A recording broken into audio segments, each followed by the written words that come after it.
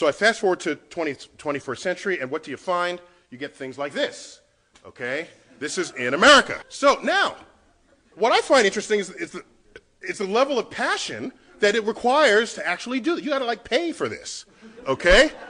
And it means a lot of people are pissed off at the Big Bang. They're pissed off at the Big Bang. At our museum in New York, the American Museum of Natural History, they come to the Big Bang exhibit, and sometimes I don't feel like having that conversation. I say, why don't you go to our hall of human biology first, and then come to us? And that's where we have sort of monkeys holding hands with people in skeleton forms, and then they never make it back to the Big Bang. They're gone forever. Okay, so however egregious the Big Bang is, monkeys and people is a worse transgression, apparently.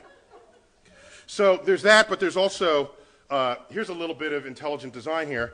Here's one that wants to accept the science, but then is like what's before the Big Bang. We don't quite know yet, so God was there. So of course, intelligent design is basically a God of the gaps. But my favorite way to end this, then, is to just reflect on, I want to do it just a fast tirade on stupid design, and this will be fast. Look at all the things that just want to kill us, okay? Most planet orbits are unstable.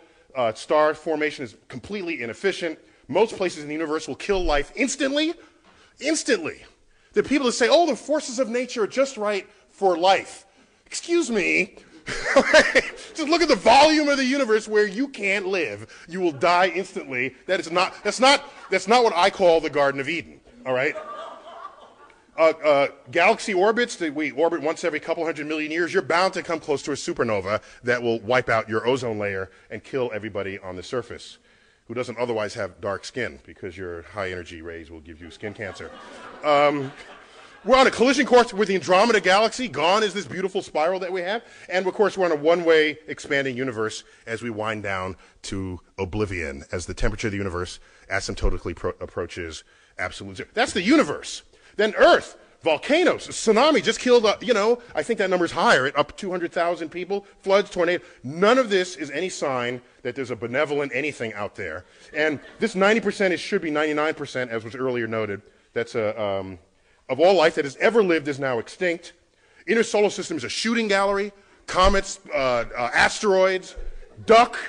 And look how long it took to make multicellular life. Not from the beginning of the Earth. Life happened quickly, but not multicellular life. You needed your cyanobacteria to sort of crank on the oxygen, get the oxygen budget going. Then you could have that's sort of rocket fuel for multicellular creatures. But that took 3.5 billion years. That's hardly an efficient plan with us in mind. And in human beings, this is like the most tragic of them.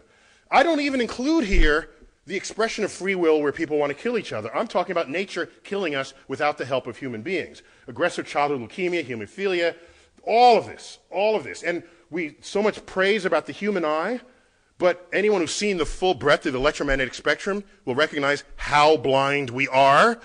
Okay? And part of that blindness means we can't see, we can't detect magnetic fields, ionizing radiation, radon. We are like sitting ducks for ionizing radiation.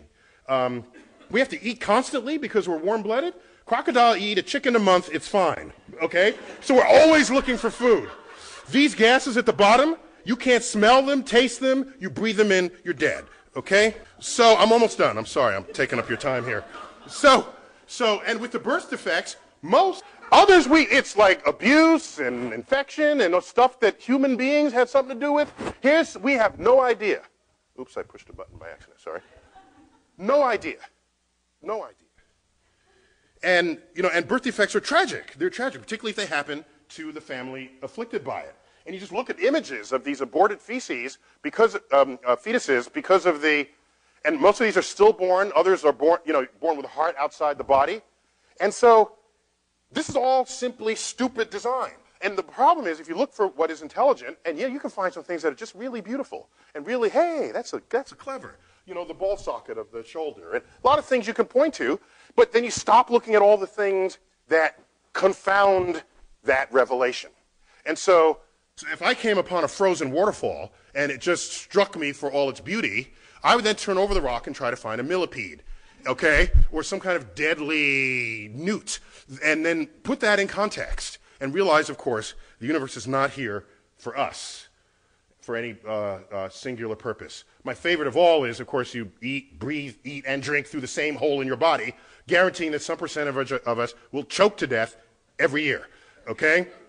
Imagine if you had a separate hole for breathing and eating and talking. That would be just really cool, right? You could drink, breathe, and just talk, and you would never choke, all right? And it's not a hard request. Dolphins breathe and eat through different holes in their body. And that's a mammal. So I'm not, this is like Santa Claus could bring this one. And this one, of course, my favorite of all, like, what's this going on between our legs, right? As you've heard, you've heard it. It's like an entertainment complex in the middle of a sewage system. No engineer would design that at all, ever. It's like the wrong juxtaposition of elements. So what I want to put on the table is the fact that I don't want the religious person in the lab telling me that God is responsible for what it is they cannot discover. Because look at the hubris of that. You're in the lab and you say, I don't know how this works. And not only that, no one alive on earth knows how this works. And not only that, no one who will ever be born will know how this works. That's kind of audacious when you think about it. And then you put it down and go on to the next problem. If this problem is a cure for Alzheimer's or cancer or whatever else, I don't want them in the science classroom. And so the issue is simply about progress and discovery. And in my recent forays into Washington, well, I've been closer to a community of Republicans than I have ever been in my life, because I grew up in New York City. And in New York City, I think that person is Republican back there. You see? No, not that one, the one behind that person. Yeah, that's a Republican. There's another one. That's in New York. So you grow up this way, and I get sort of baptized into a Republican administration. I had 2 consecutive appointments in the Bush administration, one on aerospace, on the aerospace industry, and one on space exploration, NASA's future, basically. And I realized something, spending that much time in the community of powerful Republicans, that Republicans, above all else, do not want to die poor. So, there's a limit to how far this will go. And I bet most people in this room, even those assembled at this table, were highly concerned about the Dover trial, wondering how that would turn. And I looked at that and I said, I'm not worried, because it's a Republican judge. And in the end, if you put people who are not making discoveries in the science classroom, that is the end of the foundation of your future economy. And so I had a little more confidence than others did because of this sensitivity to the money aspect of it. But we all know tomorrow's economies will be founded on innovations in science and technology, and of course that gets cut short if we lose our civilization, as what happened in Islam in 1100. And the last thought I'll leave you with, which concerns me greatly, if you do the math, okay? Just look, you look at all the Nobel Prize winners there ever were, some even in this room, and ask how many were Muslim. And it's like 1, maybe 2, okay? I think a second one was in economics. And the one we referred to was described earlier, the co-winner of the Nobel Prize with Professor Weinberg, Abdus Salam. And he's not Middle Eastern Muslim, he's Pakistani Muslim. Okay? Now, how many Nobel Prizes are won by Jews? It's like the 1/4 of the Nobel Prizes. Okay? Some high fraction of the total. And then you look, how many Muslims are there in the world? It's like 1 billion Muslims. How many Jews?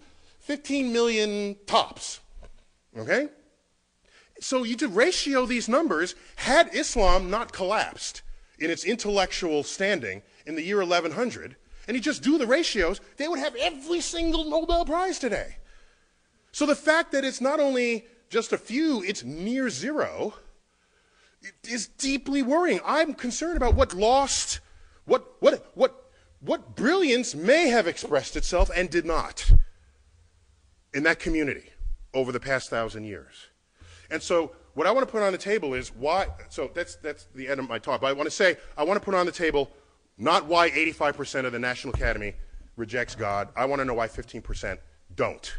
And that's really what we got to address here. Otherwise, the public is secondary to this. Thank you for your attention here.